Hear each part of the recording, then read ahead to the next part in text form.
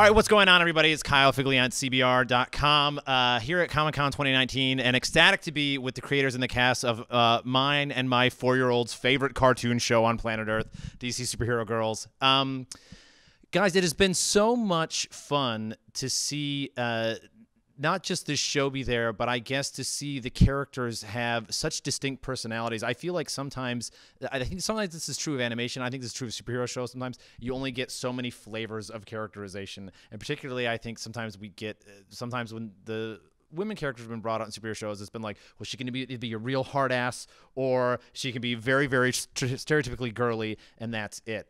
What has it been like for you guys? I mean, obviously, I was over there a minute ago while you were talking, and it seems like you get to play off each other and have a lot of fun while you're playing these characters. Do you record all at the same time, or as many of you at the same time as you can? Yeah. And what are those sessions like? How can you keep them under control, I guess? I yell a lot. That's right. She's a screamer. She threatens. I don't know. I mean, it's not hard. You know, we sit down and we go through the script, and you know, we've been working together a long time now, and it's actually pretty easy. I don't know. We just kind of fly through it, and you know, someone will deliver a line, I'll go, no, wrong. Not really. We have so much fun.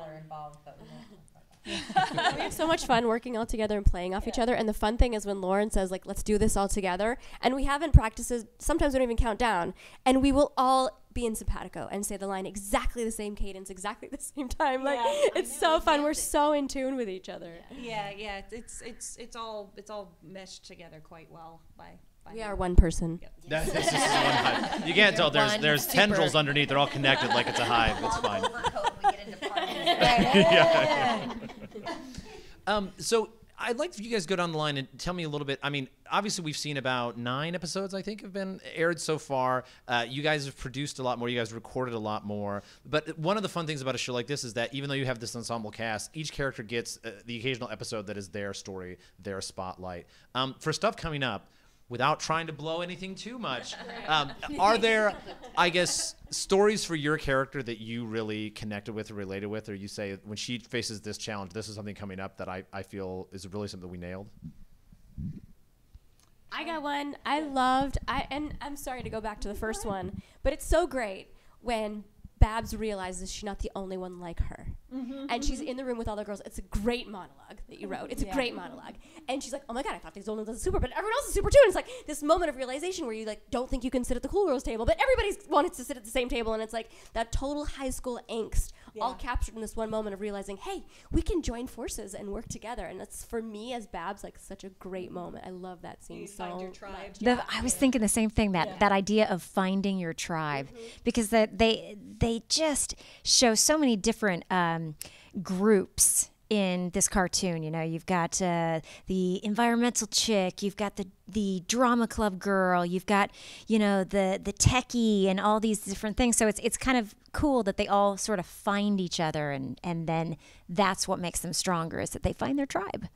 Anybody else? You guys have moments, places where you guys have said, I'm trying to get somebody to blow something. Not really. But, I mean, are there things? There's an episode coming up where you sort of mentioned earlier where someone is saying some bad stuff about Supergirl that's not true, when you're starting rumors, and she's got to deal with that, and that's obviously a very high school thing, and it's a very grown-up thing. I mean, it happens, and she sort of has to navigate through that, and then how you sort of fight back, or sort of how you like accept that there's stuff in life, and you got to look to the people that love you anyway, you know.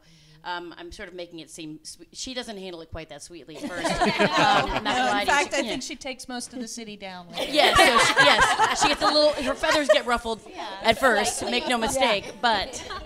So one of the things that I also have found has been really interesting is that obviously these episodes and these stories are made to be standalone. They're made to be a story that any kid can step into and experience and enjoy.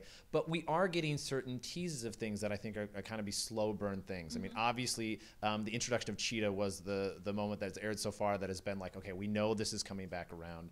As you guys have been writing the show and working on that, how much ability, I guess, do you have to think of it as a longer form story or a bigger thing like that versus how much you know that you have to do it episodically? It's finding the balance between that. You know, again, like when we're sitting in the story room and figuring that stuff out together, it's actually something that is really fun for me is to have these larger arcs for these characters to follow, but to show those little steps as their own individual stories. And it's super fun when you do those fun little individual stories and they kind of dovetail into the larger arc of the character. Yeah, and sometimes so it's exciting. Yeah, sometimes one story will even like address two different arcs at like one time. Yeah. And that's we have an episode coming up with that's going to be airing soon with Green Lantern. And it introduces Poison Ivy, but it's actually the beginning of a story between the two of them that's going to grow. So, but on its own, like it's just its poison own. ivy. Yeah. It grows. Yeah. Thank you, Gray. The other thing, you guys were talking about this a minute ago, but I really have found this is that this is a show set in high school, and it's dealing with angst and stuff like that.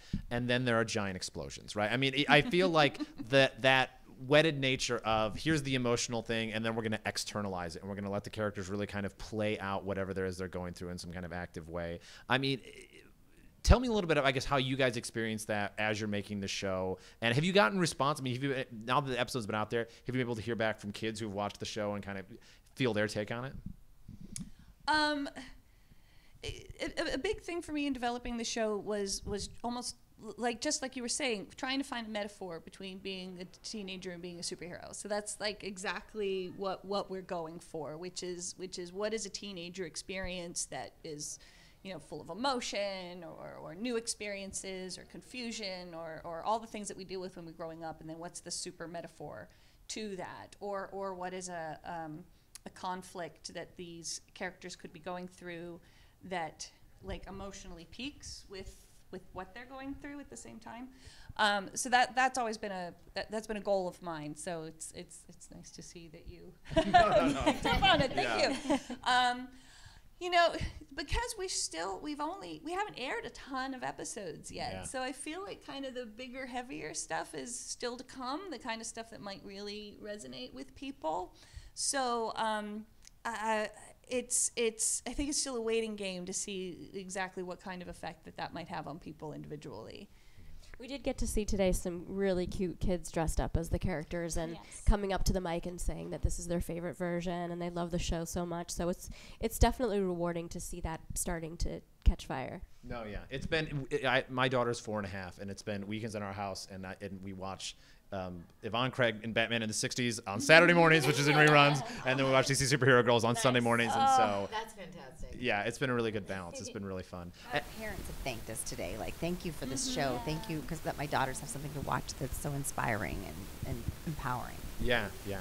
And I mean, it can't go without being said, you know, we have all ladies here. I know so much of the creative staff are women. I know Kay Hanley's done the music, which has been so excellent. You know, I mean, I feel like that's really rare in animation to be able to have so many women at the lead of a show like this. I mean, is that something you guys have thought about or talked about as you're making the show, or is it just we're here and we're doing the job and we're getting it done?